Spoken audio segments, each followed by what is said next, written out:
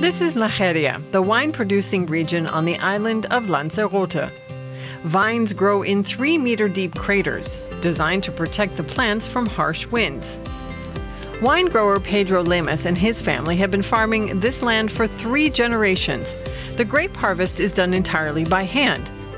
The volcanic ash plays a vital role in nourishing the plants. Aquí se hace la cosecha, se saca y esto el picón le guarda bastante humedad de las lluvias para todo el año a las parras en las herias. Entonces por eso es tan bueno esto y tan fresco debido al picón.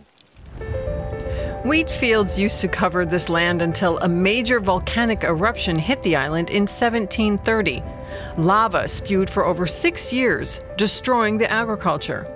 Later, it was discovered that the earth here was full of minerals, conducive to growing grapes.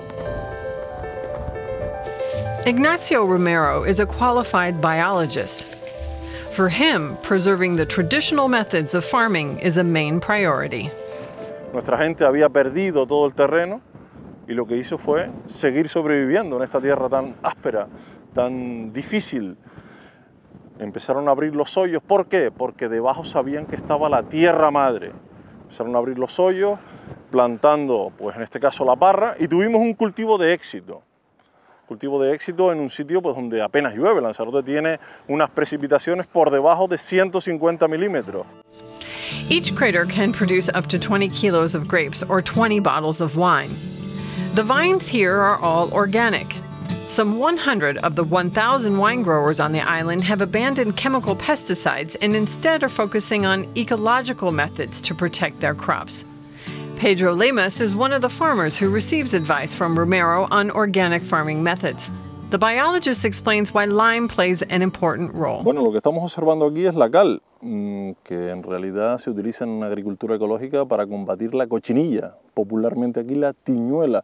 Siempre se utilizó de forma tradicional, histórica, pero la entrada de los químicos pues, provocó que gran parte de nuestros agricultores se concentraran en los productos químicos. Lo que uso es azufre y la cal, porque los fitosanitarios no me estaban dando resultado ninguno y no me funcionaba. Me he ido al azufre, que es lo que usaba mis abuelos. Lanzarote enjoys a temperate climate all year round. The annual wine harvest here begins at the end of July, taking place much earlier than elsewhere in Europe. Farmers offload their grapes to the local wine cellars, which in turn produce about 3 million bottles per year, a low number by industrial production standards. Around 75% of the wine stems from the Malvasia grape and is sold across the Canary Islands. The red and white wines are made for immediate consumption. El vino de Lanzarote tiene una peculiaridad muy grande que es de un clima muy duro, mucho viento, mucha sequía, mucho calor.